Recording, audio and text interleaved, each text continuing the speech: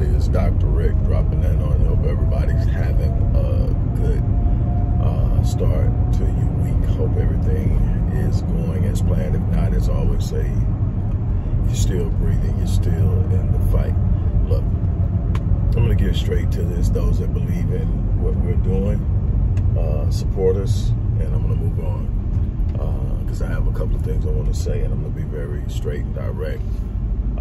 From the moment that I stepped on this platform, almost 14 years ago, I made it clear why I was here. I was here to bring truth. I wasn't here to be liked. I wasn't here to be popular. I wasn't here to put on a performance. I was not here to entertain. And that's been my calling card since. I've been consistent about that. This is a second go round on this particular channel because the first one got snatched for no reason. Lost a lot of subscribers that never found me or never came back. It is what it is. But this is a second go round, and the message is the same. Counting both channels. Now, this doesn't include anything else I'm doing on social media. We're talking solely about the Black Voice channel. We're talking, close to 8,000 videos total. And that's just in the videos here. This doesn't count books. This doesn't count the almost 1,000 articles I've written on the Odyssey project site alone, and doesn't count any of the other articles, any of the other lectures, anything else, just this one particular channel. And I've brought you truth after truth after truth.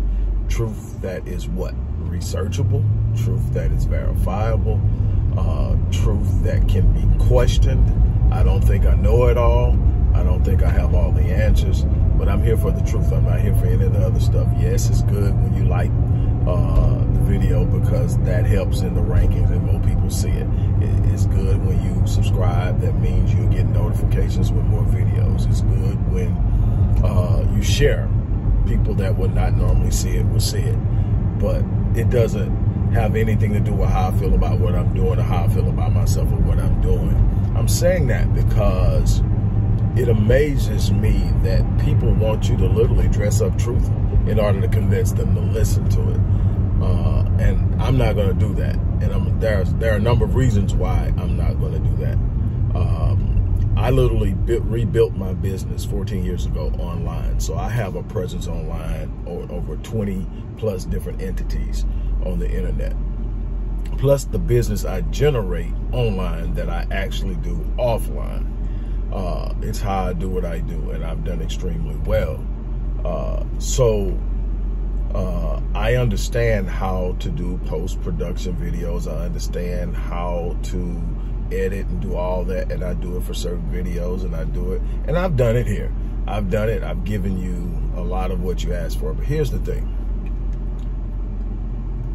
I am not going to invest my money, my time, my energy in making something more attractive when the truth should be enough.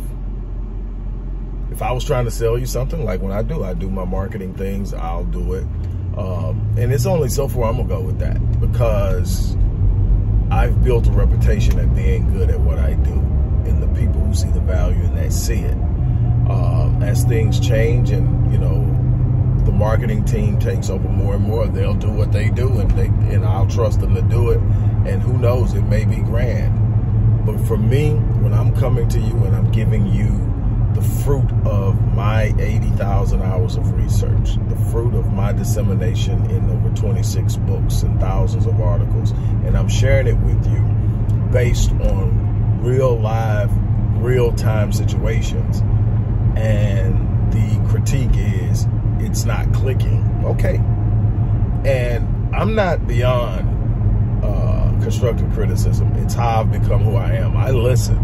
Anybody who knows I listen. I get it because I've responded and brought you a lot of what you said you wanted. But let me explain something to you.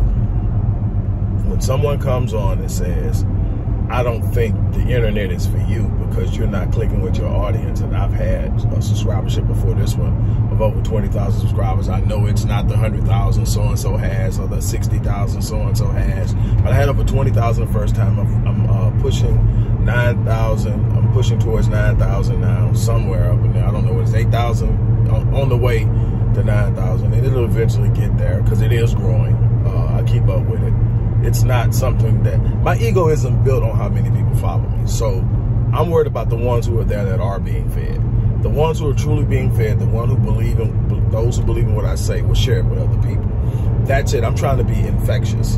I'm not trying to go viral, because the shit that goes viral on the internet rarely is the stuff that we need to be seeing, we need to be hearing. The things that click with the audience are rarely the things that really truly need to be consumed. The stuff that people are attracted to aren't the things that are going to empower them, aren't the things that's going to elevate them. The fact that we've got to dress up the truth in order to make it palatable, or in order to make it attractive, is a problem. Because here's what I can tell you, the people you're competing against that don't look like you, the people that you're complaining about who are mishandling you, those people consume hours and hours of stuff that you consider to be boring. Matter of fact, I have 2 of my books in white institutions. Guess who's reading it? Not black students, except for the ones who have to read it for the class, predominantly white kids. Guess what? They're starting to understand who they're competing against. They're starting to understand how we behave. They're starting to understand the things that trigger us. You're being studied consistently, and you won't study. That is a problem. And, you know, I'm just saying, and the people, for the people who sit up and say, some of the stuff I hear is crazy. But I'm gonna address it because, I got time today. I'm in that place. I've been through a lot. I'm working with kids. I'm watching kids get shot. I'm burying kids. I'm watching our women run around looking for places to stay and trying to facilitate all this stuff. And somebody's talking about clicking. Let me tell you something. And don't get me wrong, the person who did it in a respectful way. So let me back up. The person who did it in a respectful way, matter of fact, they said, hey, look, all due respect, and they gave me their opinion. But here's my problem. They didn't realize in giving me their opinion that they were actually validating the whole thing I've been saying. We want to be entertained. We don't want the truth. We want to be entertained. Now, if you can entertain me and give me the truth, Dave Chappelle, then I'm all for it. The problem is you got the truth for free, but you're worried about how it's delivered. I don't care if I talk like this. If what's coming out of my mouth has the power to change the black situation, it should be listened to. This whole idea, speed up your cadence, do this. I mean, I've heard it all over the line. And the thing is, I get it. I literally do my business in this, and I've done well. And so here goes the next thing. When people say, well, you've done so well, why are you asking people to donate? Because I have 13 children, 9 grandchildren. I'm passing down a lineage and an inheritance. I'm building for the future of my lineage. And I'm also funding 99% of what I do in the black community. Because, I think July was $100 a month, which is pretty good considering the average. There have been a couple of $200 months, same person. And then, so in 20 years, this organization has not raised $20,000. Not complaining, but sitting up making a statement. There isn't enough that's come in. You damn sure ain't taking care of me. I've had months better than that. So you're not taking care of me. But it would be nice to have someone share in the vision, share in it. We talk about black unity. You can't care about black unity if you know your people out there suffering and you could do something to help them and you're not helping them. You don't care. You're talking. That's what they know we'll do. We'll talk a good game. We'll pump our fists in the air. But when it comes to actually putting shit together and making it happen, well, we're not doing that. We ain't happy unless people like me is beefing with other people who are online trying to do something. Y'all love that shit. It'll be likes and shares and everybody's beefing. Y'all love that. Y'all love to see the people who need to be working together beefing. Y'all eat that shit up, but you get upset because, well, his delivery is off, And yeah, I am shooting a lot of videos while riding in my vehicle because I actually run multiple businesses, and the time I was spending doing actual production wasn't producing anything different. So I'm literally passing up money because every hour has a dollar amount assigned to it for me. I know what I'm worth per hour. I know what my time is worth. So every moment I'm spending on putting production and post-production and all this other stuff that you'll find on some of the videos on this channel, and it produces absolutely nothing, that's taking money away from what I could be doing in my businesses. I know why, and I come up and tell you every video, if you believe in what I'm doing, give. And I keep right on moving. There are a few times in a 20-year span, I can count 3, where I got so frustrated that I literally said I was shutting things down. One time I did, I shut it down for a week. But I couldn't, because this thing is bigger than me. So I picked it back up and figured, hey, God will make a way. He always has. I was talking with someone today about people they're helping in multiple places. Let me give you a couple of numbers. Just in Atlanta alone, I'm in H, but just in Atlanta alone, H is probably worse. But in Atlanta alone, in the first 7 months of 2023, 72,000 evictions. You want to guess the predominant demographic in that? Shelters are full. Why? The heat is driving those who would normally just sleep on the street, is driving those inside. So people who are being evicted, people who are victims of domestic violence, people who are victims of incest and things of that nature are finding it harder to find places. Affordable housing is pretty much a thing, an idea of the past. Despite a warning from the financial side to black people to start buying properties so that we can protect lower income housing, nobody bought into it. Very few got into it. So what happened is major investors bought up all of the entry-level properties. So there's no such thing as a starter home anymore.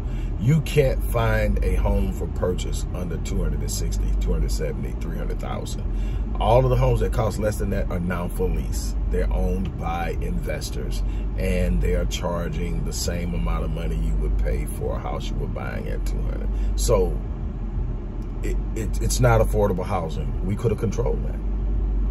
But what happens is now people are put out. Nobody cares how hot it is. Nobody cares that you got kids, because every person that's come to me that I've had to help was a female with children. Don't get me started on where the man at. That's a whole nother thing, and I've been a champion on that. You can't miss me on that. I've been in the game, and it's nothing I won't talk about. I hold everybody accountable, including myself. So my thing is this. We really and truly are at a place where we're going to have to piss or get off the pot, as my great-grandparents used to say. It's time to piss or get off the pot. Dr. Anderson, bless his heart, for years has been telling us that we're going to end up being a permanent underclass if we don't make moves. And his cutoff date was actually 2013. He and I disagreed on this significantly. He and his wife, Joanne, disagreed on this intensively. And I think some of it with me is sentimental. Some of it with me is simply the mentality that I live my life by. I don't believe in can't. But we are doing everything in our possible to put ourselves in a situation of impossibility. And so my thing is, instead of worrying about how it sounds, how it looks. Now, the times that people say they can't hear it, I get that. That's on me. But most of the times that people say they can't hear it, I can hear it fine on mine, and people will come on and say, well, I can hear it fine. Then that's your device. Okay, and so it's not me. Most of the times you'll hear the ambient noise when I'm riding. I'm in a freaking car, well, a SUV. And it is what it is. And I'll do the best I can to do more at my desk. But what you got to understand is I'm at a very important transitional point in scaling out my company. And it's taken so much of my time. And I'm managing a family from a very unique situation and position. My family is very important to me. And so a lot is going on. So this is the time when I'm in the vehicle. Number one is I rarely listen to the radio because stuff is trash now. So it's a time of quiet. So I take it as a chance to, between trips to the gym, trips to the cigar shop, trips to the grocery store, whatever, to pop the phone into the mount and run one off. Again, no disrespect, but I'm just going to be straight with you. I'm not here to entertain you. I'm here to inform you. You can get entertainment for all these other clowns that's got all this stuff that they talk about that mean absolutely jack shit when it comes to empowering black people. Because if it did, all the millions of followers and everything they have, we would have a better situation. We're going to have to get away from the escapism. We're going to have to get away from all of the avoidance of real true issues, the substance and the boring stuff and the hard stuff and the laborious stuff and the stuff that's going to really challenge us to do something and be consistent in it and have patience with it. Those are the things that are going to change the situation. So that's what we should be focusing on. All this other stuff, I'm going to let y'all have it. I'm not finna attack anybody. You out there making money, doing your thing, do your thing. But what I'm saying is, it has to make sense to me because, you know, I don't need my ego stroked. I know who I am. So having a bunch of likes and a bunch of followers with nothing happening means nothing to me. I'd rather have a few people who really get it and are willing to challenge it. And if nothing else, sharpen iron. Challenge me and ask me questions that make me sit up and think harder about where we're at. That's a part of the value of this thing. But to sit up and think, man, what can I do to get them to do this? What can I do to get them to do this? You know, at some point when I sit down with my business and that marketing team, I'm going to eventually ask them to take a look at what's going on here and what they want to do with it, how they want to do it. We've already discussed it. But as far as me putting more energy and time in telling you the truth, I mean, I'll talk about the truth all day long if I could. I don't have a problem with that. I have a problem with coming up with ways to dress it up for you so that you'll want to hear it. I have a problem with that. What the hell is wrong with us? I went out and sought this. Nobody had to ask me to look at it. I went and found it, and I found it in libraries, on microfiche, a bunch of this stuff I researched. You got to think, I've got 80,000 research. I've been doing this stuff since the 80s. So I literally was researching long before you could type something into something like Google or Bing or Yahoo. I actually had to go read it. I actually picked up books. I actually ordered research papers and dissertations and all this other stuff to review and to do my research. I've been doing this a long time. I sought it. Nobody had to find me and chase me down to give it to me because I understand the importance. We lose because we don't understand how things work. We lose because we don't have a grasp of how the game is being played. We lose because they understand us better than we understand ourselves. We lose because they got 1,300 think tanks and we've got 3. We lose because we don't invest in learning and growing and building and becoming better. And they are investing not only in that for themselves, but in ways to hold us back. So I'm gonna leave all the concerns and worries about how to make things look better, sound better, be more appealing up to y'all. I'm gonna do what I do, and if it gets better, some kind of way it does, and I'm grateful.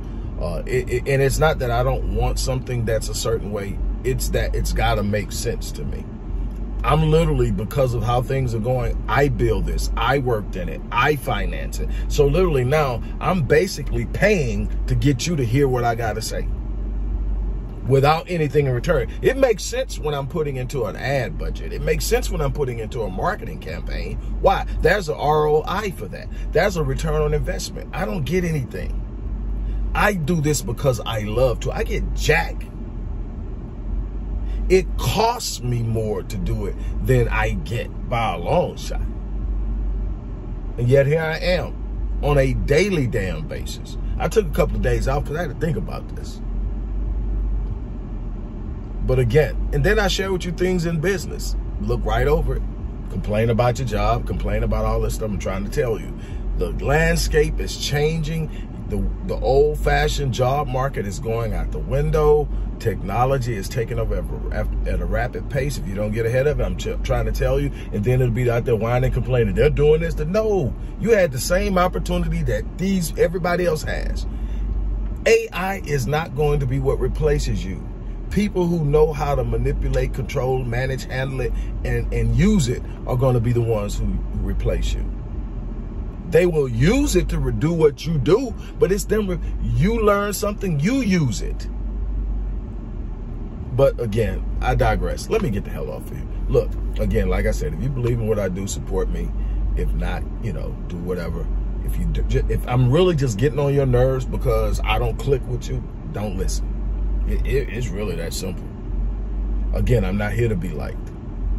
So I don't need anybody to kiss my ass. I don't need anybody to run up my viral load or any of that shit like that. I'm good. Trust me. I've done everything in my life I can possibly do to this point to be an impact, and I will do that until I take my last breath, and I'll go to the grave being okay with it. On that note, look, I'm out of here. Y'all take care.